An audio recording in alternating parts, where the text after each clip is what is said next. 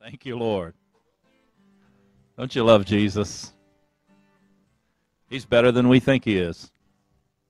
Hallelujah. His joy is our strength. Let's all stand. Father, we offer this offering right now. We bring it. Jesus, as your word says in Hebrews, here men that die receive the tithe, but there, as our great high priest forever, you receive the spiritual substance of what's being done from the hearts of your people tonight as a sweet-smelling savor. And Lord, I thank you that you place upon this offering and upon the act of faith tonight from your people the high priestly blessing, that which the blood is speaking over their lives on the mercy seat, the mercy of God for their lives and for those that they minister to. Let it flow to them, flow through them, and let it flow, Father, to others. We honor you. May this offering bring honor to you. May it go forth, meet the needs of the people across this earth, and we thank you for it in Jesus' name. Amen? Amen. Praise the Lord. Well, you can be seated. Glory to God. Hallelujah. Hey, Ron, why don't you come down here and introduce Lonnie and just say a word about the upcoming Fire Starters broadcast you guys are going to be having. I'll let Ron do this because, amen. I'll hold the mic while you talk.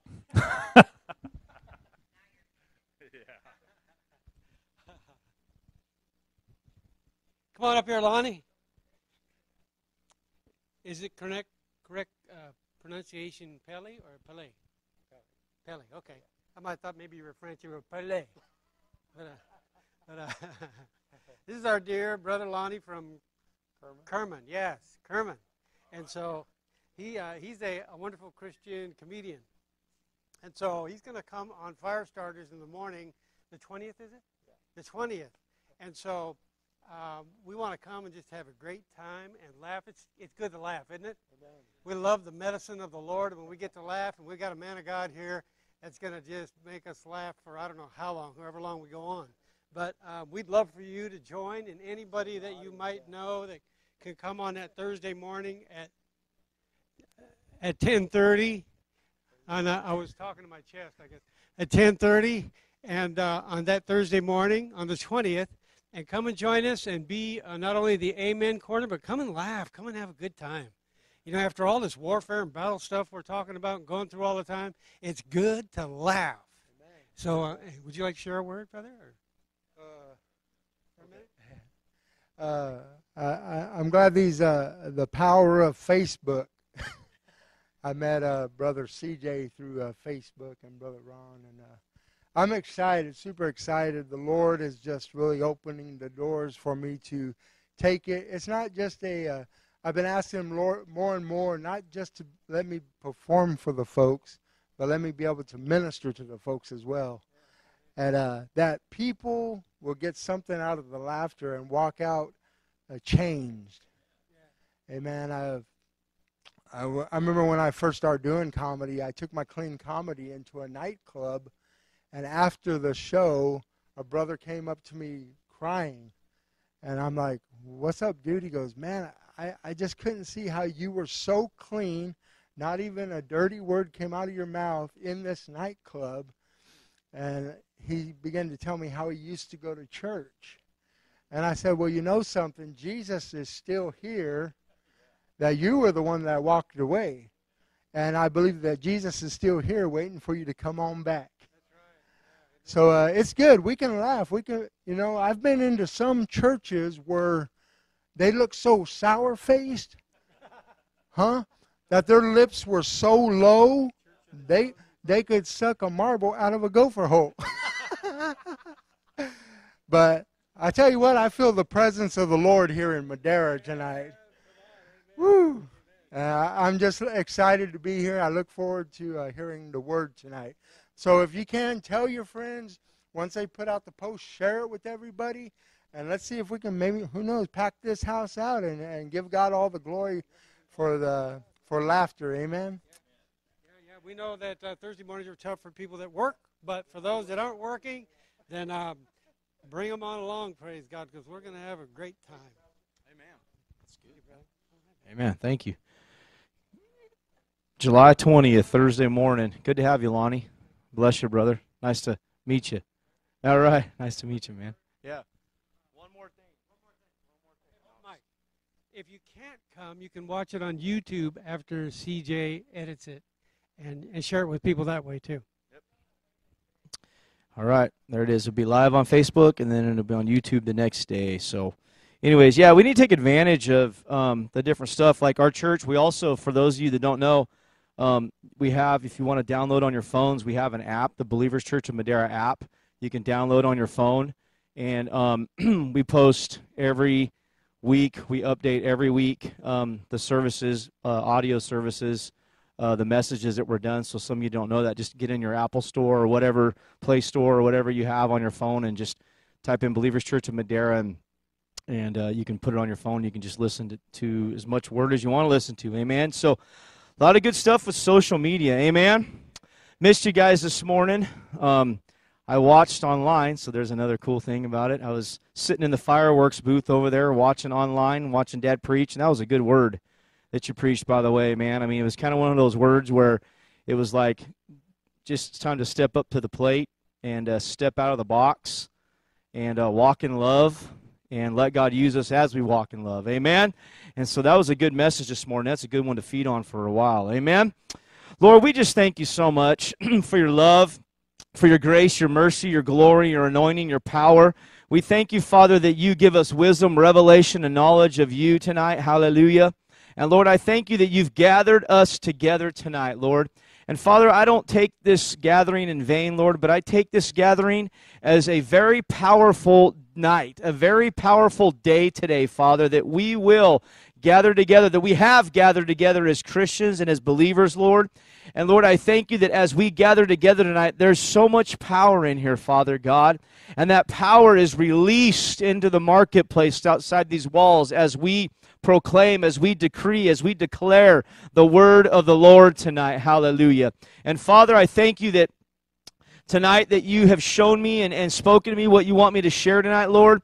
And Father, as I share tonight, Lord, I thank you that all of us, including myself, receive it in our hearts, Lord, but we're also doers of it, Father God.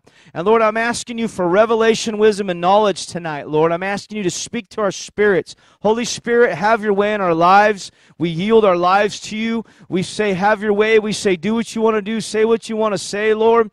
And Father, I thank you that this word tonight, this prophetic word that you've given me tonight, Lord, I thank you that people and myself, we receive it tonight with soft hearts, Lord. And Father, I thank you that you, Father God, give us what to say tonight, and you show us by your Spirit, Lord, what it is you want to do in these last days, Lord. We are yielded to you tonight. We are open to you tonight, Holy Spirit. And we give our lives fully to you tonight, Lord. We love you and honor you in the name of Jesus. Amen. Amen. You know, the Lord just spoke to me earlier tonight, and he said that Sunday nights here are going to be more prophetic than ever. And, you know, Sunday mornings are cool and good, and, you know, a lot of people are still in the religious deal of going to church on Sunday morning, and that's it and all that stuff. But see, that's going to change when the glory hits. Sunday nights, every seat will be packed when the glory starts to manifest in full operation. And so, you know, that's going to change, and I know that's going to happen and all that. And I'm thankful for everybody that's here tonight. You're hungry for the word. You want to hear what God says. But I'm telling you, Sunday nights is really, you know, it's really a prophetic night here at our church. And it's been like that for several years on Sunday nights.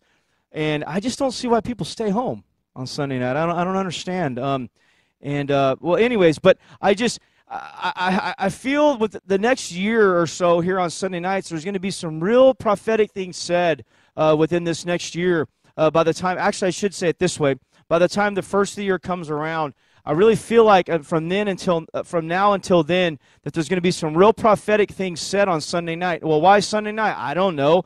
I guess I'll ask God more myself, because I just heard him say that to me tonight. So I haven't really got to seek him out on that yet that much. But I just really feel like he's going to start doing some things on Sunday night to prepare people that come for the greater outpouring and for the things that are getting ready to take place and not just worldwide, but in your neighborhoods, your families, and things like that. There's going to be some things said. I really believe that. So, you know, and I just want to be honest with you. A lot of you have known me for years, and some of you know me well enough that you know I'm not a liar. And you know, I don't get up here and just say things to say things. I honestly, if I had nothing to say tonight and the Lord didn't want to say anything through me, I'd just tell Dad I don't have anything. I'm not going to say anything, and I wouldn't preach. I mean, I've done that before. So, you know, I'm just being honest with you. I know when the Lord's speaking to me, and that's what he's saying to me tonight. And there's going to be some things that are going to be said on some Sunday nights coming up. They're going to be real prophetic, and they're going to be game changers. Oh, man, I'll say it that way. And the Holy Spirit will say it that way, I should say. And so I really believe that. And the Lord's been talking to me here recently about Madera. And obviously, this is my promised land. This is where God's called me. This is where he wants me to be, and this is where my family's at, and all that good stuff, and my friends, my brothers and sisters in Christ. And he's been talking to me about Madera. And last Thursday, he spoke to me Thursday morning while I was in my quiet time. He spoke to me. He said that Madera is a glory habitation. And he said that to me, and it just blessed me. I'm sitting there, and I heard him say it. I said yes. And so he started speaking to me about that. And, you know, a habitation is a place where something is set or it resides, or, okay, for instance, your home's your habitation. That's where you live. I mean, that's where you're at. That's where your stuff's at. That's where things go down. You know, you're at home more probably than any other place, and that's where things happen. Well, that's where the glory of God is. He said that Madera is a place, a glory habitation. His glory is going to be known in the city of Madera, California. And this isn't something that I'm wishful thinking about. This isn't something that I'm hoping for. This is something that I know is going to happen. And this is something that I know is happening right now. And, you know, I'll tell you, a lot of this talk about the glory and all that, when the glory of God moves in, he usually don't come in unless there's unity. And he usually don't come in unless there's unity, praise God. And I'm watching, and there's things, and so maybe some of you have some things that I don't know about that you've seen maybe here in town with other ministries or other believers, maybe some friends that you have that go to another fellowship or something like that. You've been seeing God. I've been hearing and I've been seeing God starting to bring people from other bodies in this city together for certain needs, certain specific things, like either through prayer or either through going out into the streets and blessing the homeless, or you know, I just heard about a thing going on over at Valley West where there's some people there, and there's people from our church that's involved in as well, where it's a ministry where they go out and they bless the people that are like living under the bridges and the homeless and the people like that, and it's a bunch of different people from different churches that are just coming together and going to do that. That's huge. What's it called? Hope Ministry. That's right, Hope Ministry. So I've heard about that here recently. Dad's been sharing with me about Pastor Joyce Lane here in town and some other folks that they've been getting together and as ministers ministering to younger ministers and things like that. There's been that unity of the, and I'll just say it this way, Sister Joyce is African American. There's a unity there of the African American church and the white church, if that's what you want to call, or whatever you want to call those things. I don't want to get into all that, but we're starting to see some unity come together, some things starting to take place, and we're starting to see some of the pastors here in town that have been real good friends over the years, you know, they're getting even stronger, their friendship. So something's happening, and I believe that as the unity grows and the love for one another grows, as we come together as the body of Christ and allow our ministries, not only as an individual, our ministry as an individual, but also our ministry as a whole in the body of Christ, when we come together and we play our part in the body, we discern the body in the blood of the Lord. Amen? When we discern that, when we figure that out, when we get into that and step into that plan that God has, that the glory of God will increase, and it will grow, and it will come into this city in a greater manifestation. And so, you know, even myself, God's been talking to me personally about some things about this city with some of the other ministries and some stuff that I think the Lord has planned for later on and down the road. Not quite yet, but later on down the road concerning just a unity type a city where people know that the churches don't fight and act stupid with each other. They don't act like daycares, classes and things like that, kindergarten classes.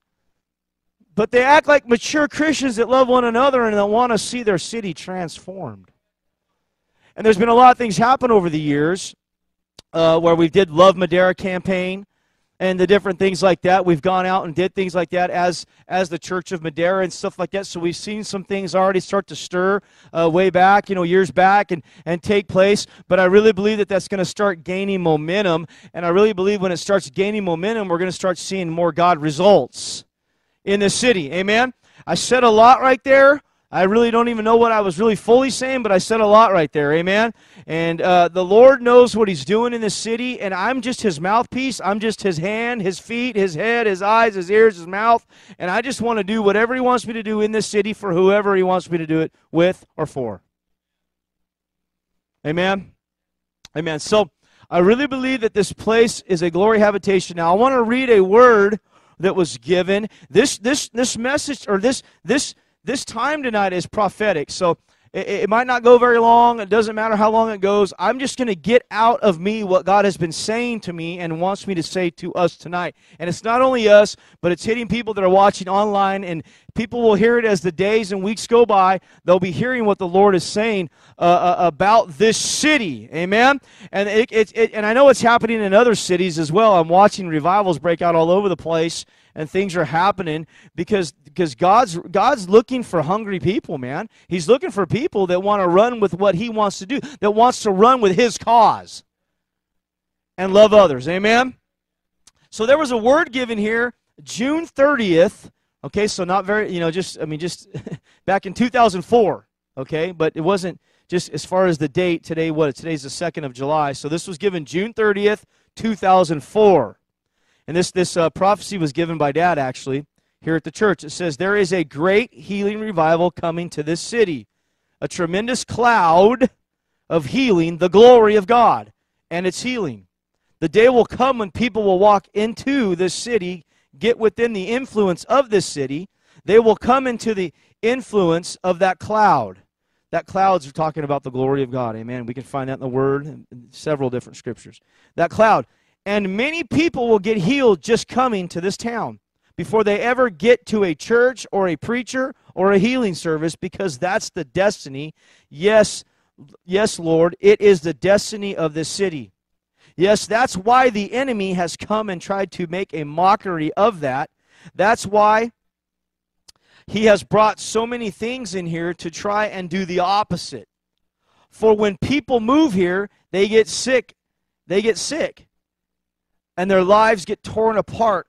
Just the opposite. The enemy has tried to establish that in the spirit in this city, but we say no more, no more, no more in Jesus' name. It's the destiny of this city. It will be known as a place where people can get set free. It will be known as a place of healing and victory. And how long the Lord has waited and watched for that day when this place would fulfill its destiny along life's historic pathway. I've read that word so many times over the years, and it's a word that I've been speaking and believing for a long time. And it's a word that God, and I know I'm already starting to see some of that starting to take place. See, our minds, even myself right now, our minds can't even fathom of what it's going to be like when the full glory hits here. I don't really even know what to, I guess we could say we know what to expect. We know it's going to be glorious. We know it's going to be good. We know it's going to be God, and people are going to get healed. We're going to get delivered. Things are going to happen in our lives. We're going to see people get changed and healed and set free, born again, all that. But I don't think we can fathom fully when it fully hits. And see, the thing is I'm expecting, and this is just my heart tonight, I'm expecting for it to fully hit in our lifetime. I'm expecting it to fully hit real soon, to where we won't even know. Some of us long lifers here in Madera, even in the Central Valley, Glenn's in Fresno, you're in Kerman, we got Chowchilla, we got people from different places here in this valley, in this area. To where we won't even know we won't even recognize this place when God starts to move in here. I mean, right now I'm watching, Brother Todd, Bentley, he's been with us several times. They're going into their 9th week next week of revival in Lindale, Texas right now. And I've been watching it pretty much at least 3 to 4 services a week. They're going Tuesday night through Sunday night. They're having services. They have Mondays off. But I've been watching, and it's just a constant flow of people. Just the place is filled, and it probably holds about 500 people. This building they're in, this church is called Bethesda Church there. That it started to take. But see, the whole thing is it's a community thing. It's not just that church. That just happens to be the place where they gather because that's where he was ministering when it all kind of hit. But there's other pastors in the community, and people are starting to join like that community there, and it's starting to spread. And the reason why, and I just heard Todd talking about it today, the reason why it's getting bigger and bigger, and the fire's getting hotter and hotter, and the glory's getting deeper and bigger and stronger, is because of the community. It's because of the unity and the love. So God's going for it. So see, what I'm trying to say is it's not just about us. It's not about just a church. It's not about who's going to host it and all this. That has nothing to do with it. It's about when is God going to do it, and I'm ready for it because I want to see it. And I want to walk in love and stay in unity and do whatever I can to be a part of this move of God that's going to hit the Central Valley, Central California. Because, guys, let's just face it, we're right in the middle of this thing, man. We're right here in the middle of California. And there's so many things you can just think about, the heart of California. They call the Madera the heart of California because we're right in the center, What does a heart do? A heart gives life. It pumps the blood, man.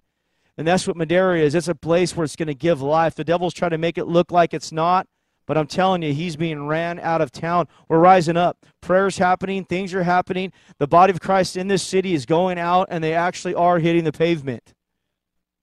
Things are happening. We're getting ready to see the harvest like we've never seen before. And this is a place where the habitation of the glory of God is resting, where the glory of God is coming down. He's resting in this place. And we've got to expect it. Well, I wish it would happen. No, it's here now. It really is. We're like at the beginning stages of revival. And you're sitting here, and even when I said that right now, I thought, I'm looking at all these empty seats.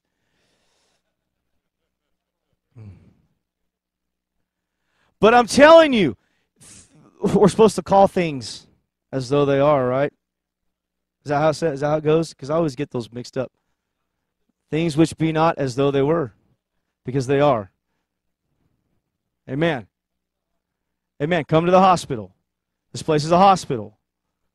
That's what the Lord said. Amen. And so this is a place, and when God says things like this to us, like what he said to me about Madera being a habitation of his glory, it's not just for us to go, oh man, that's really cool, God, thanks for sharing that to me. That's not what he wants us to do with that. He wants us to grab a hold of that. He has said things to you about this place that you need to keep decreeing and keep seeking him about and keep speaking and declaring. If he shows you something about it, then do it. If he tells you to do something about it, then do it. But if he hasn't, if he's just said it to you, then you just keep speaking it over your town, or you keep speaking it over your family member, or whatever it is he showed you. He wants us to do that. He spoke to us here a month or so ago, and he said we're in a season of decreeing and seeing, to decree what we see and start expecting what we see and what we decree to happen in our lives. Not just say it, but believe it and expect it to come to pass. Amen? Because he's given us the word of the word of the Lord is for us to do that. When we do that, we speak those things into existence. It's not fantasy land or I hope. It's we speak the word of God. It will be formed. And it will happen. That's why when disease shows up in your body, you just tell it to get out, and you keep telling it to get out in the name of Jesus until it gets out. Doesn't matter if it takes a year, if it takes 2 years, if it takes 1 day. Doesn't matter. You just keep doing the word of the Lord. And you believe it. Amen? That's faith. That's faith. That's faith. So we live in a city where there's going to be a cloud, where there is a cloud. There's a cloud here already that's hovering over this city. The glory of God's already here. Well, how do I know the glory of God's here? Because you're the carriers of the glory. It's here. It's already here. And he wants us to let him manifest his glory through us so people can see it. Now, the definition of the word glory is of the nature and acts of God in self-manifestation, of the character and ways of God as exhibited through Christ to and through believers. I'll read that again. Of the nature and acts of God in self-manifestation, of the character and ways of God as exhibited through Christ to and through believers. To and through believers. The glory. See, we need to start being more aware of the glory. That's what I'm doing. I'm training myself to be more aware of the glory. Now, we can know a lot about the glory. We can know a lot about the Holy Spirit. We can know a lot about the blood of Jesus. We can know a lot about the gifts of the Spirit. We can know a lot about the fruits of the Spirit. We can know about all this stuff, and it's good to know it, but are we looking for it? Are we wanting to be in it? Are we wanting to move in it? Are we wanting it? There's a difference there. I know a lot of people that know the Word of God. They know it, but they don't live it. Or they don't want to let the Lord change them through His Word that they know, where change can happen through the Word. Amen? So there's a difference between knowing about it and expecting it or living in it or wanting to be a part of God and His Word. Two different things. And so I've been pressing in more in my personal life, just saying, God, I want to be more aware of your glory. I want to be more aware of prophetic signs. I want to be more aware of your anointing. See, the glory and the anointing are two different things. They're not the same thing. You know, you can read about the glory in the Word, and you can read about Moses and different things like that, like the Shekinah glory. Well, the Shekinah glory, when it talks about that, this is a good definition of it. Shekinah glory, it's seen or it's visible. The Shekinah glory is seen or visible. You hear people talk about they saw the glory cloud and they've seen things like that, or mist or something like that in a service. Well, that's the Shekinah glory of God. It's visible. You can see it. And then you got the kabod. You hear that word kabod? That means like a heavy glory, a weighty glory. It's you feel it. It's like on you. And I'll be honest with you, I've probably felt the glory on me, or that heaviness, that weighty part, more than I've seen the Shekinah glory of God in my life. Doesn't mean it's not there. I've never, that I know of, seen a cloud like float into the service. I know it happens, and I know it's real. I know people that have seen it, and I believe in all that. I've seen like a mist a couple times where it was like real hazy, and I'm wiping my eyes going, wait a minute, what am I seeing here? Last time I saw that here was when Pastor Tom Terry was preaching last time he was here. I saw it in the building. And my eyes are good, so I know it wasn't my eyes, and I wasn't having a crying moment or anything like that, or, I could see good. It was just I saw this mist in here when he was ministering. It was just kind of hovering over the people. So all this stuff's real, and I like Brother Hagin when he talks about, a lot of us are always looking, a lot of people are looking for the spectacular all the time, or the dramatic, or the dynamic all the time. And we're not really supposed to do that. We're just supposed to obey the Word, be the Word, do the Word, and all that'll show up as we do it, right? So don't go by, this is something I'm having to learn, don't go by your feelings.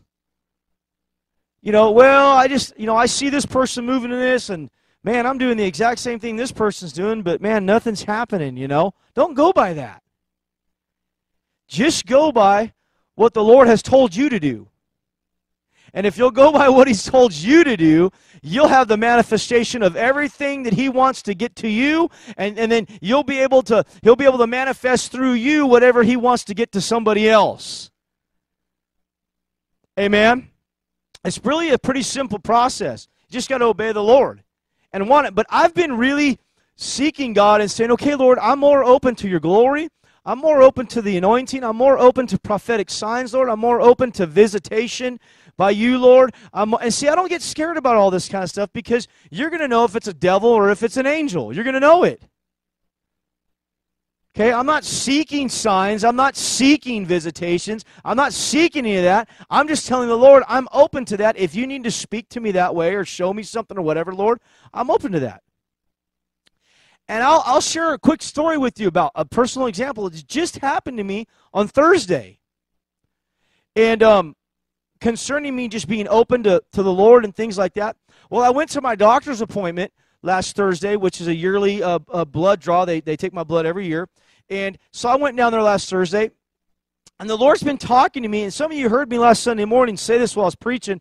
I said that I had a real supernatural experience with the Lord here a couple weeks ago, and He showed me some things concerning my personal life, like mind habits and stuff like that. You know, we've been talking about fear around here and anxiety and all this kind of stuff, you know. And God's been talking to me about mind habits and how our minds just kind of, when something comes up, or even when you're just out cruising around, taking a walk down the street, just all of a sudden your mind has such a habit of shifting over into something because you've had it, you've done that for so long. It can shift over into fear, or it can shift over into worry, or it can shift over into what if, or whatever it is. These mind habits. And so God's been giving me revelation concerning mind habits and stuff like that, talking about me personally. And He's been showing me, look, it's up to you if you want this to stop or not. You know my word, Mike. You know the authority you have in the blood of Jesus, what Jesus did on the cross for you. You understand all that. You've got a hold of all that by faith. You know it. You know it's true. You'll never leave it. You know that. But you've got to decide, Mike, where you want to go with those mind habits. I'll set you free from those if you'll just be diligent to have some self-control and to say no to the devil and get back over into what the truth is about your life. So He's been talking to me about this stuff. Well, I've been getting a hold of it, and some things have happened in my life where I've just felt some changes and some, you know, it's like I'm getting stronger spiritually concerning that in my life. You know, we're supposed to grow spiritually. Amen?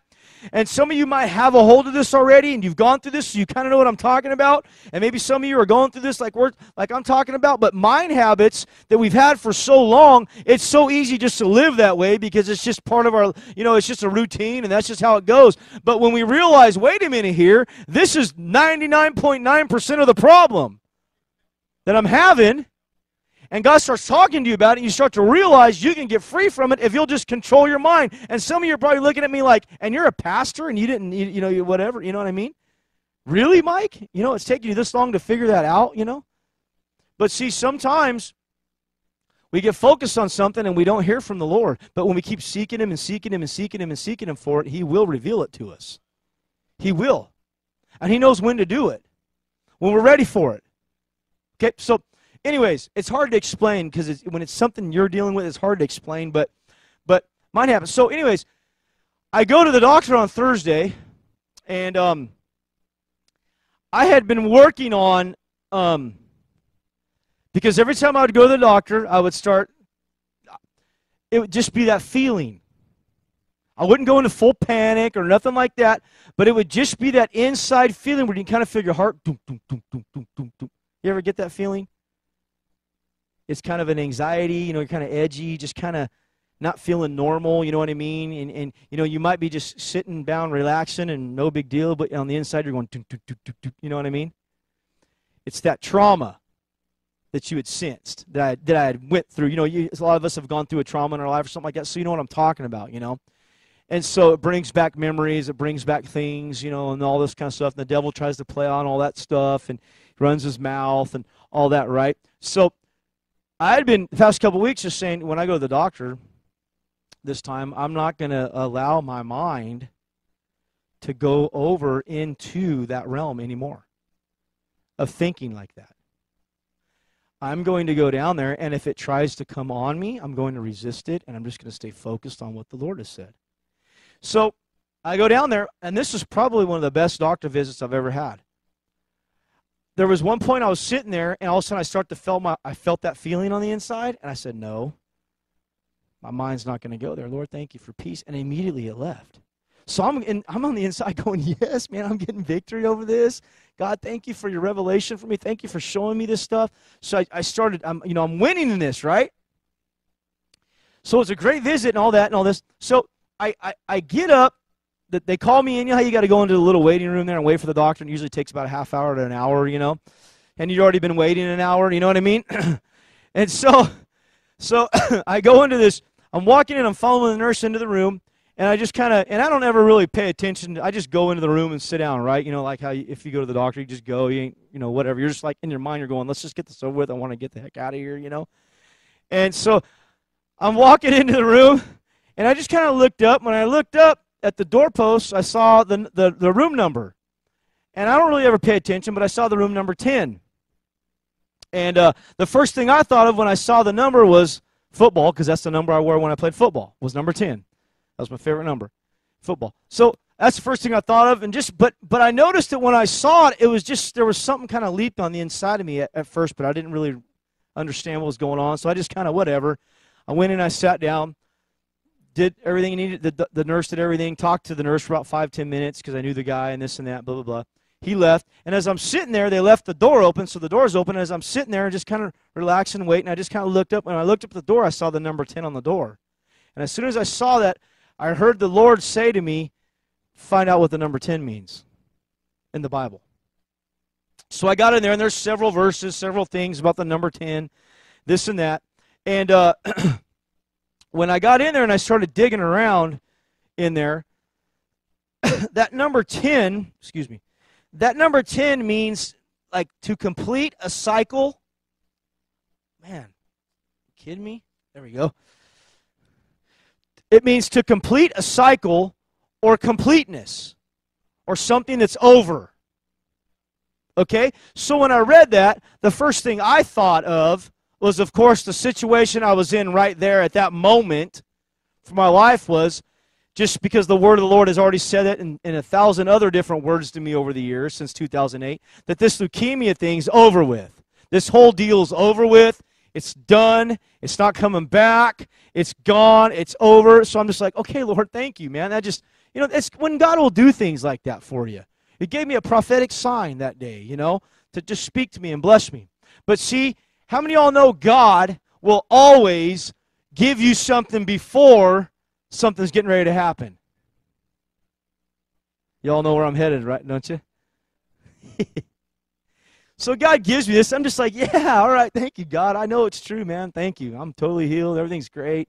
You know, it's not coming back. Praise God, and blah, blah, blah. So I started rehearsing the prophetic words I gotten over all the years from different people, even here at this church, and other people, and things he said to me. Just thinking on it, man. Meditating on the goodness of the Lord, the love of God, you know, his good word.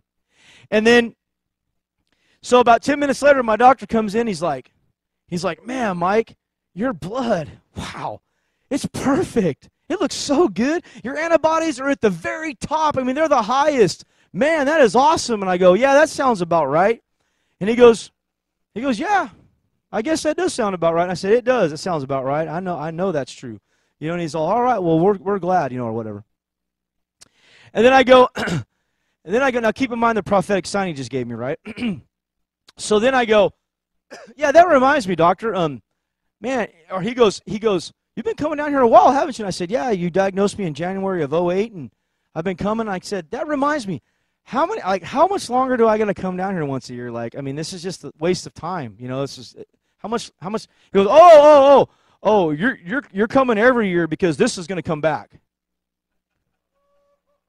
That's what he said to me. And so, now, I know this is going to sound crazy, and if he ever watches this, I love you, Doc. Don't worry, you don't understand, but maybe someday you will. But when he said that to me, it was almost like a demon. Now, you got to understand, I'm not saying that he's a demon-possessed man. I'm just saying that he's going by medical science or whatever he has seen over the years. And you know, and I just kind of go, nah, like that, you know, and he kind of looked at me, and then he started to talk again, and I just totally blocked him out. I don't even remember anything else he just said because I started looking in my spirit, because it actually made me mad, to be honest with you. And I knew on the inside, so as I'm sitting there on the inside, I'm going, I can't go off on this guy and tell him the truth because he's not going to understand one word I say to him about the blood of Jesus and about this kind of stuff. I'm not even going to try. So that's why I didn't hear anything else he said, because on the inside of me, I'm stirring like that on the inside. So he examines me, everything's fine, like normal or whatever. And so I leave, and I get in the car, and I'm mad. I'm upset. You know, it's kind of like I talked about. You got the devil here and an angel here, that kind of deal. So the devil's trying to penetrate, right? He's mad. So he just mouthed off to me. You know, it was really a demonic, like my dad called it the other day. He told me, he said, really what that was, Mike, was a demonic prophetic word from the doctor, really. And so in the car, I made sure my windows rolled up in the parking lot. Nobody can hear me. And I just came after the devil because I was ticked. And I said, you lying loser, you're mad, you lose, ha ha. I just started laughing and just said, you used the doctor, but you ain't going to get to me. And I just started coming after him and just going at him with the word of the Lord. And so I called Mom, I called Dad on the way home, and I said, check this out. And I told him what I just told you. And so, of course, Dad is awesome. I mean, we got a good pastor here, and he just understands a lot more than I understand. And so he just started telling me, he goes, Mike, and I knew this before he said this, but it was so cool because he expounded on it. But, you know, God gave me that prophetic sign ahead of time because he knew the doctor was going to say what he was going to say to me. But it was way weird how he said it. It was almost like he got mad at me because I asked him that. That's why I said it was like kind of creepy feeling and weird. It was like different. It was almost like a manifestation, but not like slithering on the floor type manifestation, but almost like someone just a gut reaction, like someone gets mad or just real quick, all of a sudden, like his voice tone changed and everything. It was weird. And so, the Lord the Lord will start showing you things ahead of time. So when the devil pops his head up and tries to mouth off, you can just laugh and say no, because devil, it's not coming back, number one. And then I start going down the list of everything that's been said to me, which really makes him mad because he can't do nothing about that. And then I just go right back to the freshest one he just gave me on Thursday afternoon, the number 10. Completed course, it's over, it's been complete, it's done. You're going into a new cycle or a new season. So, why did I share that? I share that I want to encourage you, number two, to show you that when you start, I had no idea going down there that God was going to use a number on a door to build me up. Can you imagine? And I heard Grandma Pat say this because I was talking to her before service today about this. She said, can you imagine someone, if a doctor says somebody to someone that's not a believer, what that does to them? Something like that? Like gives them a death sentence almost. But see, when the doctor or a circumstance or whatever says something to us, we know, if we know the Word of God, if we stand on the Word of God, if we believe the Word of God, that what the Word of God says is true. It doesn't matter what any devil in hell, doesn't matter what doctor, it doesn't matter what lawyer, it doesn't matter what your neighbor, it doesn't matter what anybody says. If it's contrary to the Word of the Lord, there's no power in it. Unless you give it power by receiving it. I can give those words that my doctor said Thursday power if I just receive it, meditate on it, and live by it. And it will defeat me. And I'll live in torment and misery for the rest of my life. But we have a choice. See, God is wanting His children, He's wanting us to be open. Be open to the way that He wants to minister. The Bible says there in 1 Corinthians 12, it says that those gifts of the Spirit that He's given us, it's at His will. When He decides to let you move in that gift, or when He decides to allow that gift to come out of you and to manifest into somebody else's life or to manifest in your life, it's His will, but it's our duty to seek His will and to be open to His will. Don't go out and try to make something happen. Go out and just obey God and do what He tells you to do. And I know sometimes we got to step out by faith. I know sometimes we'll just have that little witness on the inside where it's like we know. That's like that deal on Thursday. When I saw that number, there was something different about that. It wasn't just, oh, I saw the number 10, you know. when I saw it, something leapt on the inside of me. There was something different about it, but I didn't know at first. A quickening. But see, God knows what to get to you when He needs to get it to you. And I'll be honest with you, I wasn't having a holy moment at that time. I was just at a doctor's office going, God, I want to get the heck out of here, man. I got to get back to the fireworks booth. You know, that's what I was thinking. You know, but I was open to the Lord while I was there. So it's the Lord's duty, it's Jesus' duty to provide and to protect for us. It's His duty to provide to us if we need a word, if we need a sign, if we need food, if we need finances, if we need peace. It's His duty to provide whatever it is we need.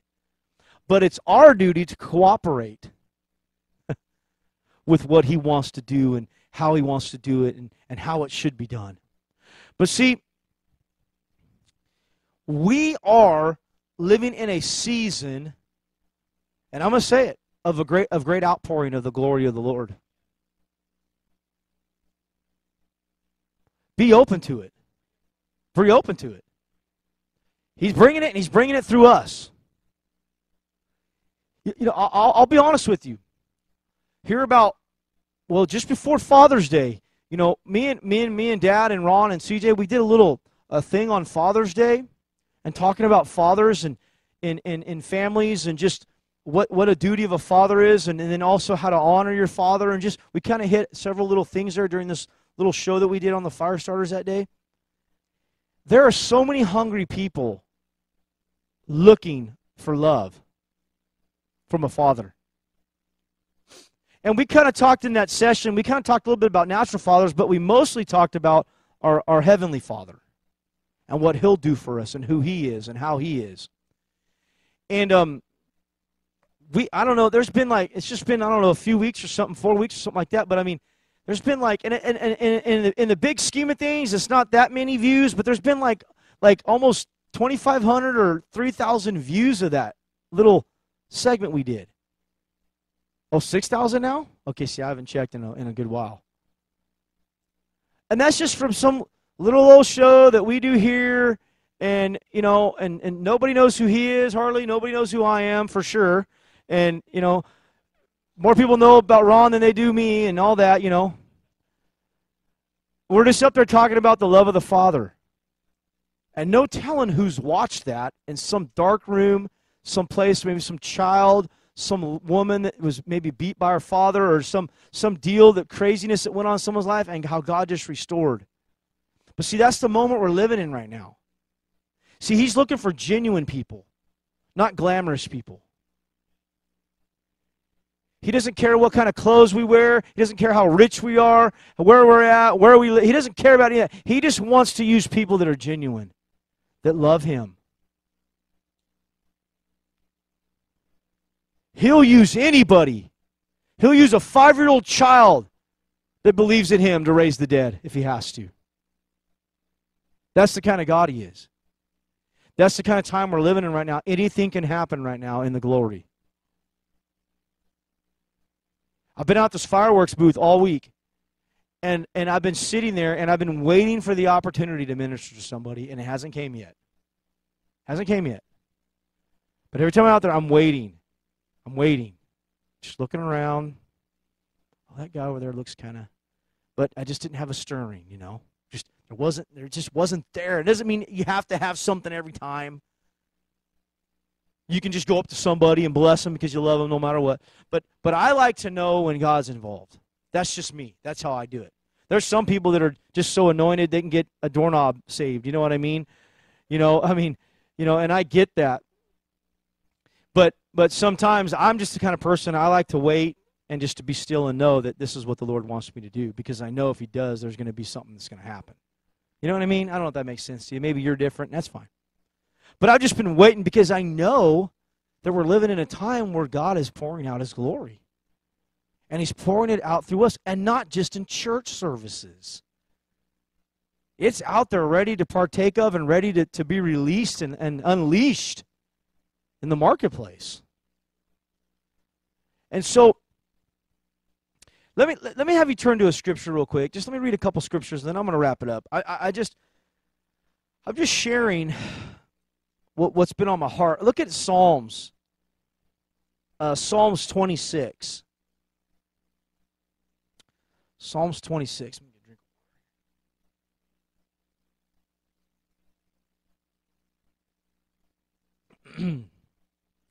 Psalms 26. Look at verse 8.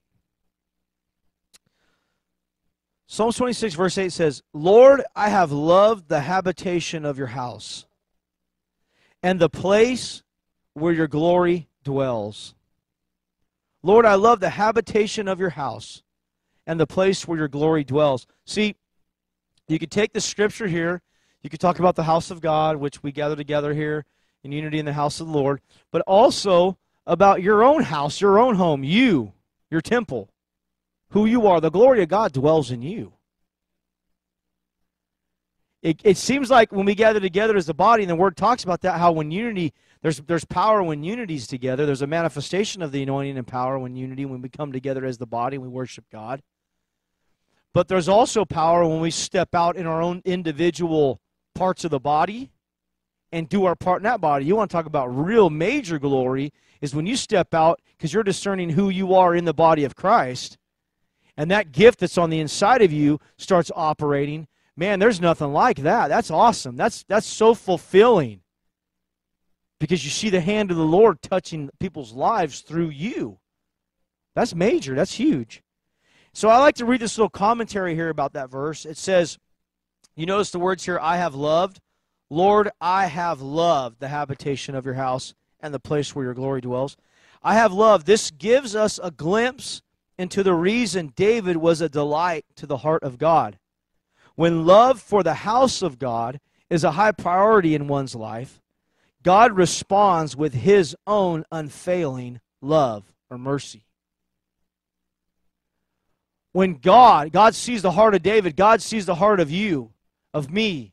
When he sees that heart towards him, guys, he fills the house. He fills you with his glory because he's so in love with you and he's so pleased and well pleased with you because he sees your heart. He wants to do nothing but hover over you, pour out on the inside of you who he is, to bless you, but also to bless others to give it away.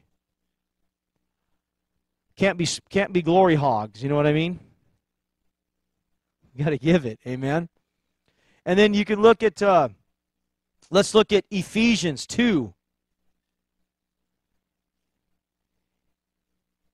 You know, you could get into all these scriptures and like Haggai about the latter glory, the former glory, the glory filling the house. You can get into the scriptures there about, like in 2 Chronicles where the glory came in so strong in the temple that the priests fell out, people fell out. That's all true. That's the Shekinah glory of God. That's the kabod of God. That's the heavy glory, the weighty glory. You could get into all that stuff. I've been in meetings where that's happened. I've been cruising down the road where I felt the glory of God come on me, where I had to pull over at times. Just stuff like that. That's all part of it. But see, now let me teach you something here real quick, and I learned this from my dad.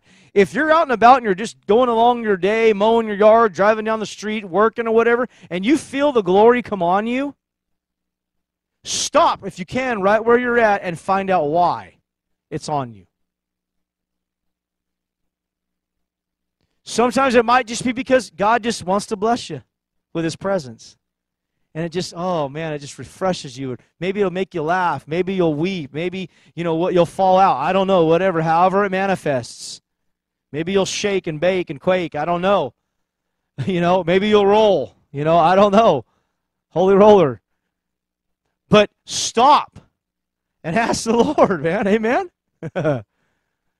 Why, Lord? Why are you doing this? Why am I feeling this? What is this, God? Is there something you want me to do, say? Is it just for me? What is it? And he'll reveal it to you. I've found out that when it happens to me, and I learned this a long time ago from Dad, that when it happens to do that, and I found out a lot of times it's just for me. Sometimes he'll follow up by saying something to you because his presence is on you.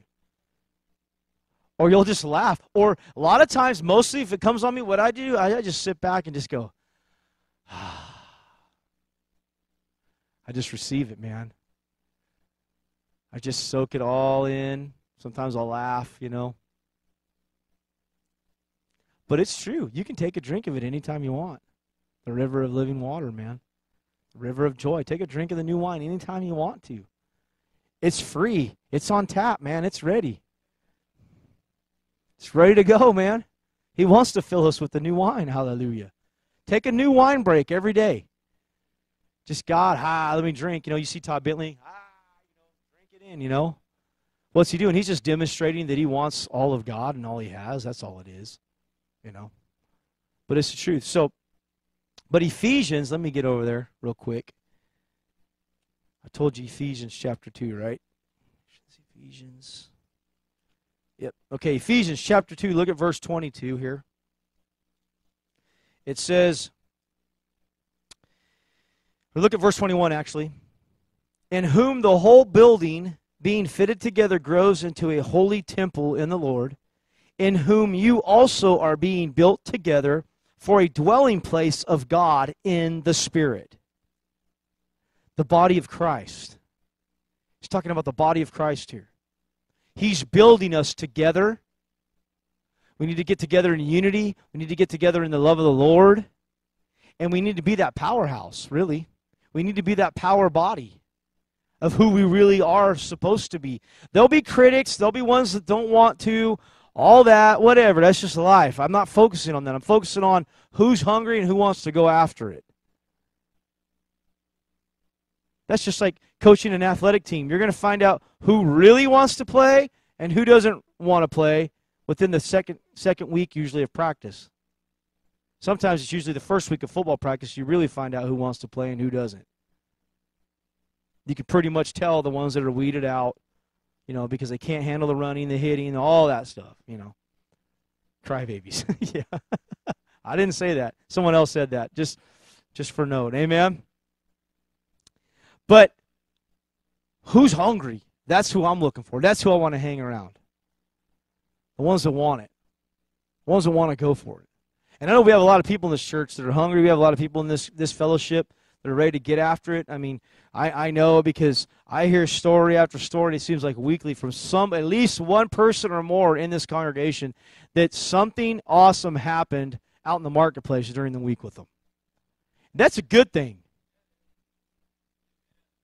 That's a real good thing. If I can consistently, as a pastor here and the leader at this church, hear that blesses me. I'm not going to say it keeps me going, but it's part of what keeps me going. It blesses me. So I know we got a moving and shaking church. We got a fellowship here that has been trained well, and we're taught the Word, and we love the Lord, and we see God manifesting through us. Amen. But see, Jesus exercises His power through the body, through the church. In these verses here, that's basically what it's talking about. We're being built a place of God in the Spirit. We're being built to live in the Spirit, but for God to also live by His Spirit on the inside of us, because it's the Spirit of the Lord that brings salvation. It's the Spirit of the Lord that brings love, that brings peace, that brings, the whole list. You can stand here and list everything that God has and who He is. It brings all that by us as we live out of the Holy Spirit. Amen. So, my encouragement, my saying tonight to you is, I want you to start expecting that the Central California, that Madera, California is a habitation of the glory of the Lord. I'm prophesying that tonight. I'm declaring that in the airwaves tonight. I'm saying that Madera is a habitation of the glory of God, and I'm saying that the people in Madera and in Central California will get an understanding of what the Lord wants to do in the Central Valley. That every person will come, that the harvest will come in, that us as harvesters will go out and harvest, and that we will be a walking, living, loving disciple of Jesus Christ. That's what I'm decreeing and declaring tonight in the name of Jesus. That this place is a place when people come into it, like that prophetic word we said earlier, that they'll get healed, saved, and set free when they come into the sphere or the region of this city. Because Madera, California is known for a glory habitation. Amen.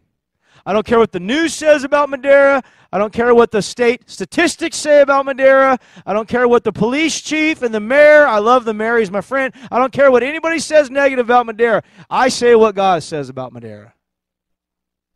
Now, I know the mayor would agree with me. So with the police chief, you're absolutely right. He actually lives right around the corner for me. So if you come across this, I love you. Proud of you, Mr. Chief. Amen. He's a man of God.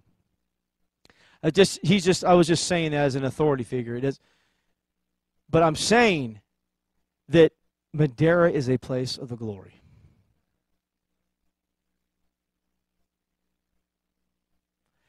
You know, you hear about the hot spots for the internet, you know? Well, I got a hot spot. That means you can what's the exact terminology? Yeah, you can get your own internet. Like if you're maybe you're up in Montana and you have a hot spot out in the middle of nowhere, you know, for your phone or whatever. They call it a hot spot. Well, I say this is a hot spot for the Holy Spirit. Nothing can stop it. No interference. Nothing. That this is a hot spot for the glory of God, man. And just like revival fires are breaking out all over little places around here, and a lot of these places, they're breaking out. No one's ever heard of them. No one's, you know, I still don't even know the name of the pastor of that church that Todd's at right now. I don't even know his name. But it doesn't matter. They're open to the glory, and things are happening. People are coming in from all over the world to get in that. It's growing momentum. That's the thing. And I'm hoping to get back there at the end of July, hopefully for a couple days, just to get in it. Because good things things are happening, man. It's just powerful. Some little thing broke out in Atlanta just here last week. Todd went to a church down there because he was fulfilling an obligation to minister there on a Sunday. He went down there, things broke out. They're going into their second week already of meetings. People are coming. Miracles and things are happening. Just things are happening. You know? Amen. And so that's what God's doing with us, the body of Christ. It's happening through us. And it wants to happen even more through us. So expect it. Don't get into, well, I just go to church and I'm a good Christian. That's good. Expect God every day to do something through you for somebody. And if it doesn't happen that day, then you got the next day. Amen? Don't give up. Just keep pushing. Keep seeking. Keep praising. Keep loving. Keep giving Him glory. Hallelujah. Amen. Keep growing on the inside. Letting Him help you. Letting Him grow you. Want to experience everything He's got for your life. There's nothing wrong with that. He wants us to. Amen. Amen. Praise God. Dad, do you have anything? Amen. Hey, keep me in prayer, by the way. Me and my family are leaving for vacation. We'll be gone the 5th through the 19th of this month. And we're going on just a trip across the country, really, just as a family. But I'm going to be speaking at Pastor Tony and Mary Kroger's church next Sunday in Sedalia, Missouri. And so keep me in prayer because I really feel like something's going to happen, man, next Sunday. I'm really excited about the Lord showing me and talking to me. So just keep my family in prayer while we travel, and we'd appreciate that. Amen? Thank you, Father. You know, the reason up there on the stage on the wall the word glory is there is because the Lord told us to put that there. And I said, why? He said, because the goal for everyone in this, in this time and in this generation should be the glorious church. The glorious church. Jesus is not coming back until the church is walking in the glory. Now, what is the glory? It's how Jesus walked when He was here. Amen. He said, He came to the end of His life and He said, Father, I have glorified you on the earth. And the Lord told us to put that up there for us to see that as a goal where we're going. Now, He also told me years and years ago, and you've heard me tell this, how that I was asking Him about the church, whether we were doing things right, and I was actually kind of going through a time of, wondering, am I missing it here, and all that kind of thing.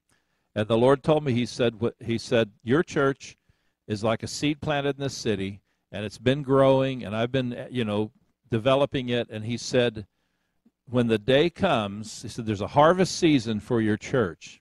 And He said, when the day when Isaiah 60, verses 1 and 2 are happening in the earth, that's when you're going to see your church in the fullness of its harvest. And Isaiah 61:2, of course, is the scripture. It says, "Arise and shine, your light has come, because the glory of the Lord's risen upon you.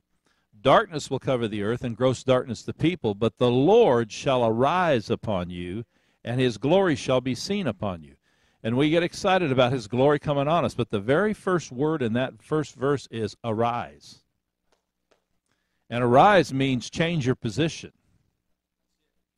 And so we are in a season now. You know, before the Azusa Street outpouring happened back in the early 1900s, they had a big prayer revival going on. People were praying by the thousands down in that L.A. area even. And and one of the leaders, I'm trying to think of his name, I can't think of it right now, but he said one day the Lord spoke to him, and he said, revival is rushing by you just like a rushing river. Step in. See, we're waiting for revival to happen, and God's waiting for us to step in. And that's what Mike was talking about tonight, is revivals all around us all the time. We have the life of God. We can revive anything. We can revive a business. We can revive our family. We can get revived ourselves. That can happen because of who he is in us. But we have to arise, and that's what the Lord's been saying. Step into that glory by faith. Begin to say, I am, because you are part of the glorious church. The glory may not be in full manifestation yet, but it's in you. He's in you. Romans chapter 8 says that he has glorified us. Amen?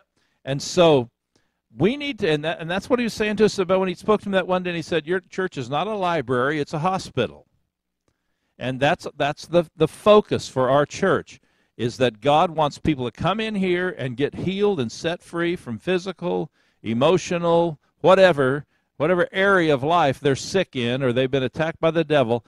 God is wanting us to be that place where they can come and get healed and go back out into life well. But that's going to happen in the glory. So it's up to us, and even if it's just the number of people that are here tonight, to start saying, I am a part of the glorious church. I am going to arise this week, and I'm going to shine. God is going to shine out of me somehow this week. Whether he shines through my prayers or he causes me to encounter somebody, I lay hands on them and they get healed. See, we've got to decide that now's the time, because it is the time. And as we begin to do this, and we're starting to do it, I agree with Mike. I'm encouraged. I'm seeing people in this church stand up and say, you know what? When I go into the restaurant, I'm listening to God when I go in that restaurant. And when he quickens that waitress to me that I need to pray for her, I'm going to pray for her. And we've been hearing miraculous, supernatural things happen. But it's a time right now for us to begin to manifest that.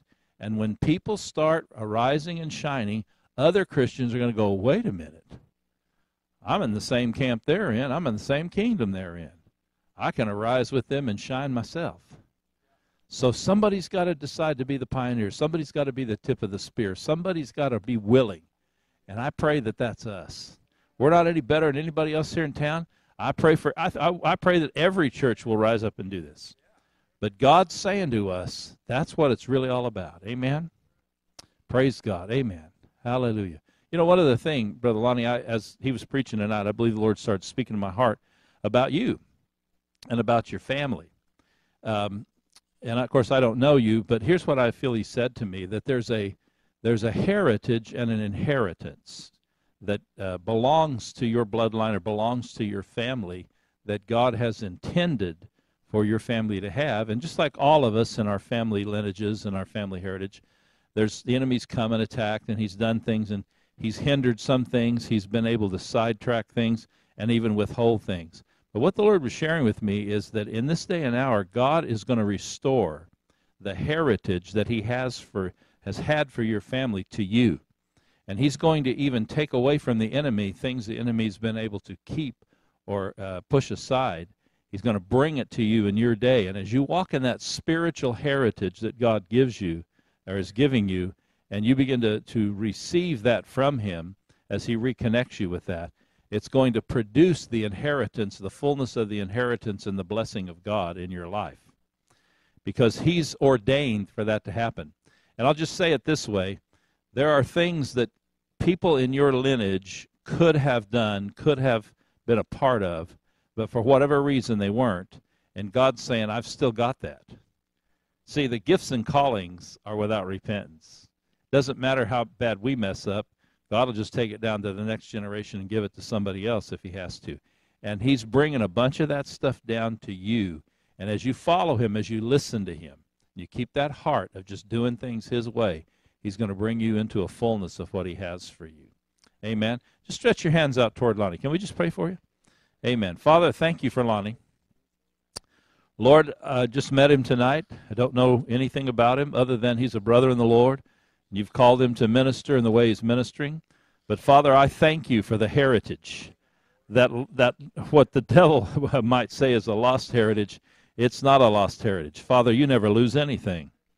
And I thank you, yeah, that's it. That's the anointing of God right there in Jesus' name. I thank you for the glory of God coming upon him, the angels being activated around him. And, Lord, I thank you that from this point forward, there's much change and activation taking place in his life and reconnection, God, with him. Whatever you have to or need to do to get things over to him and lead him, we thank you for the Holy Spirit doing that exactly. Let those angels go, Father, before him, and let them move things around. I thank you. I claim that favor, Father, you have for him. Let the favor of God be upon him, and thank you for the key of David operating in his life and the doors that are open before him, Father, in Jesus' name. And I thank you that he'll not be discouraged by anything the enemy would say or people would do, but, Lord, he will walk forward and follow you into that which you have for him and for his family. In Jesus' name, amen. Amen.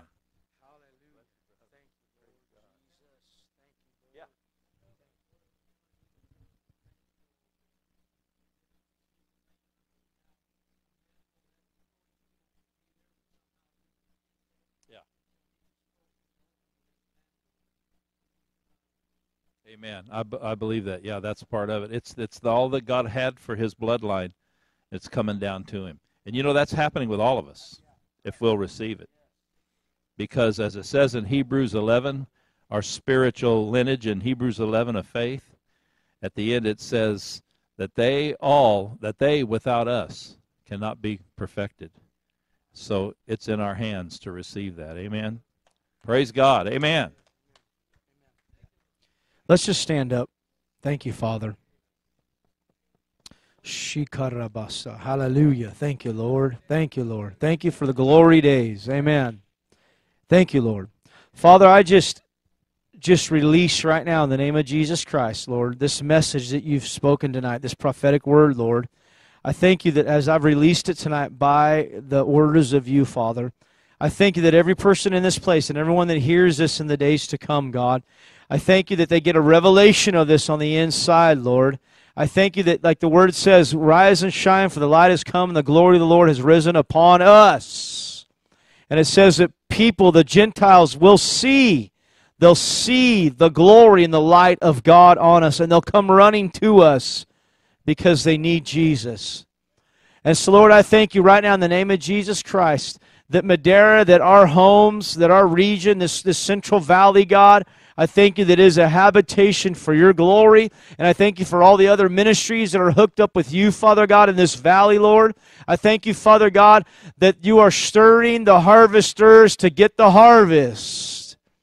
And Lord, we thank you for a great outpour. We thank you that stadiums, high school stadiums, will be filled across this valley, God, with miracles, signs, and wonders, and salvation and healings, Lord. And there'll be a window of glory opened over these stadiums, God, where the glory of the Lord will come in, Lord, and will revolutionize and change cities, God, from the smallest cities to the biggest cities in this valley, Lord. Let the glory of the Lord be poured out in the name of Jesus Christ.